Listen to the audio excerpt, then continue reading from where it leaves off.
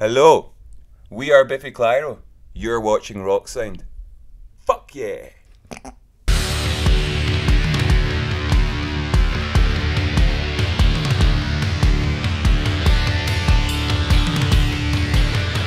We're back on Rock Sound. I'm James Wilson Taylor here in a lovely, lovely plush building in Warner Music, joined now by, of course, Biffy Clyro. How are you, boys?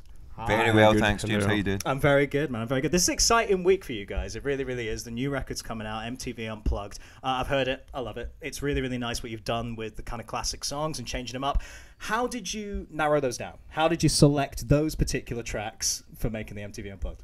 That was the toughest part. You know, we knew that whatever we chose to play would be disappointing some people, and yeah, that's just the nature of being a band as long as us. Yeah. But to be honest, it was the songs that felt the best and the songs that really have kind of connected with people the most over the years. There's no point, you know, we didn't want to go into MTV Unplugged and play a bunch of B-sides that no one's ever heard, as much as we did practice all those B-sides. Really? But the reality was we didn't feel very comfortable doing them. You know, there's I think some of the all the songs that are on the Unplugged are really suitable for it, and that was kind of like where we're most relaxed, and it felt like the songs could breathe. And you know, there was a couple of songs from the night that that didn't make the album that we did play in the evening, and they just didn't sound great listening back. So we kind of rebuilt the evening in our minds. But you know, it's our prerogative, it's our record. You know, we wanted it to be as close to perfection as possible without being a perfect record, and I think that's why we ended up losing a couple of songs, is because we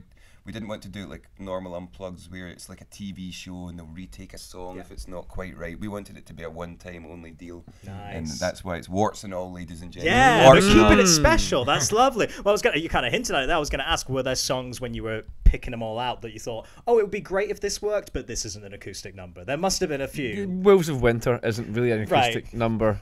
Sure. Yeah, there's no such thing as a jaggy snake. But we thought about it for about half a second and went, nah, this is just ridiculous. But it doesn't stop people on the night shouting for them anyway. Yeah, no chance for glitter and trauma around there. No. But we've actually played that acoustic before. Have you really? We did we definitely did. No, I swear we did. Because we did it with the vocal. You guys started going. Oh yeah. We did vocal. We definitely did. That was when we didn't know how to do acoustic. I know. Why did you stop doing that? Well, did you not hear about it? I tell you what, one of the songs, like we practiced all the way down prologue and chapter 1, and that's a song I always pictured us doing it or Unplugged. And the reality is, as soon as we took away the moment where the song breaks dynamically, you know, around about minute 6, you know, like without that break, it just didn't work. And that's a song I would have bet money that it would have come alive, you know. And and it just didn't. It just made the song so.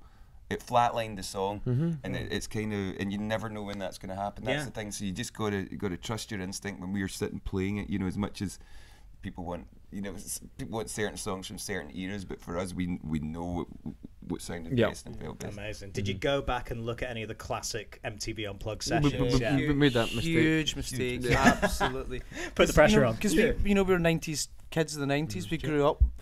And we just thought, oh, we'll go back and just kind of remind ourselves, have a bit of a refresher, and it just put the fear of God into us. We were so scared. Which ones in particular? I mean, Nirvana, I guess, is the obvious choice. Well, yeah, but George Michael having the whole orchestra and his voice. In his voice, you know. That was next level Unplugged. That was like an Unplugged, but he just happened to have everyone from the world playing with it. So it was like, it was almost like the world was unplugged. But yeah, that's terrifying because he's got an orchestra that sounds amazing, and he's George Michael. And I'm born like the week before, you know, angels fall to, you know, like it ain't gonna happen. And as James said, but we really dug into a lot of the classics, and we shouldn't have done that, but it reminded us that actually we can't do what these bands do. These bands are amazing, and these performances are amazing. All we can do is our own thing, and I think that was actually a bit liberating.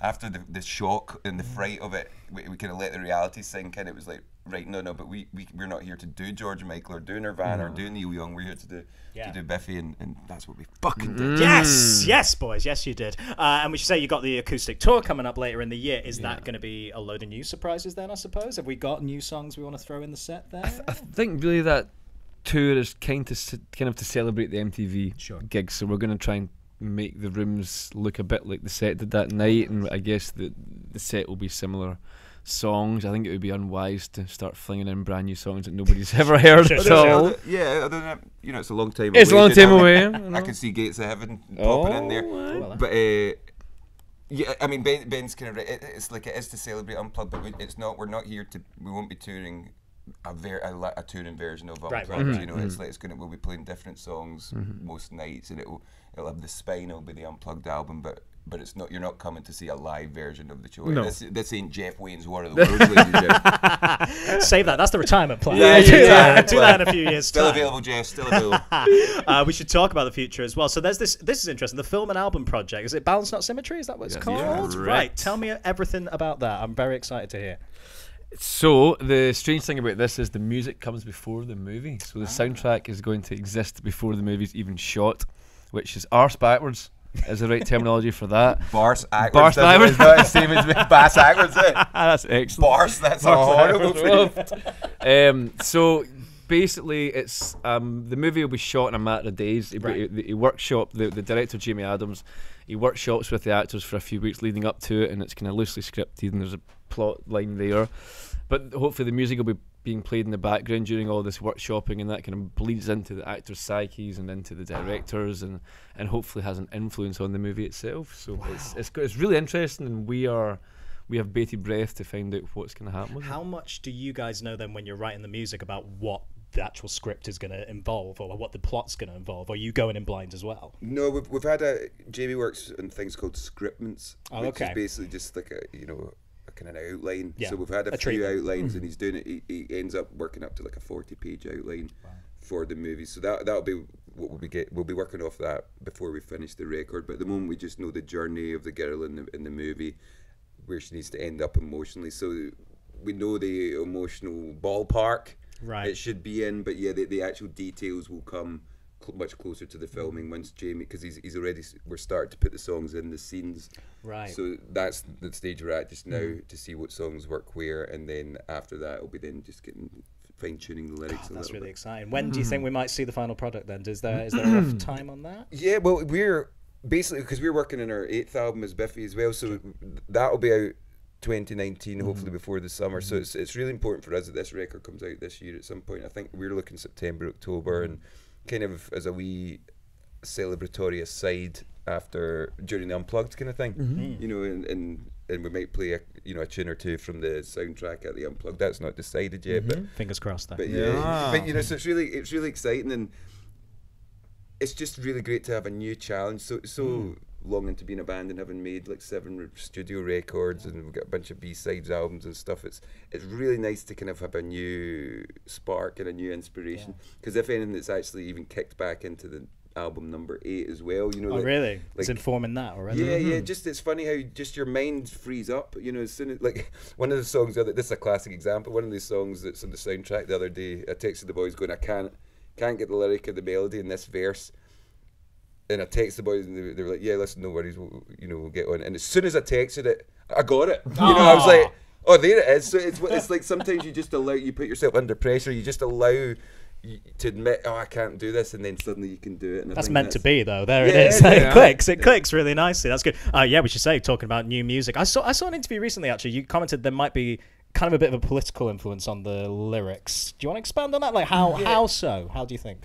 It's going to be a Rage Against the Machine's amazing. Here we go. Can't wait. No, I think, you know, I mean, I'm never going to sit down and write a song that's overtly political, but I feel like politics and reality have blurred into one. Like, I don't think politics exists as we knew it when we were growing up. You know, we were talking about it earlier. Does anyone grow up now wanting to be a prime minister or a president? No.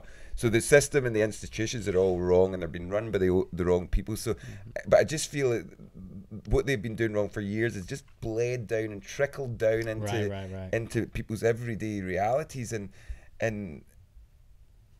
you know, this is going to sound incredibly backwards, but I don't think everyone should have a fucking opinion about everything. Like, not everyone's like, my opinion isn't that fair. Important, but and neither's yours. You know, like, our opinions aren't the fucking be all and end all, and that's what I hate. It's a world of opinions at the moment, and that doesn't do anything for me. So I feel like our reality and our society's changed. This sounds a bit kind of hippy dippy thing, but you know, but it just, I feel it's the national conversation. It's kind of inevitable. It's going to be informing it somehow, right? Because it impacts all parts of all our lives, you know, and that's so that's what I mean when I say it'll be politicized without being political. Because I just think I don't think it would suit my songwriting either to kind of to try and be overtly political. You know, it's not my style, but I know that how I'm viewing the world and how I view my future, your future, my niece's futures, and things like that. I know that that's changed what I think a happy life can be. Right. Whereas I think when I was growing up, it was you kind of almost believed in the happy ever after, which was naive.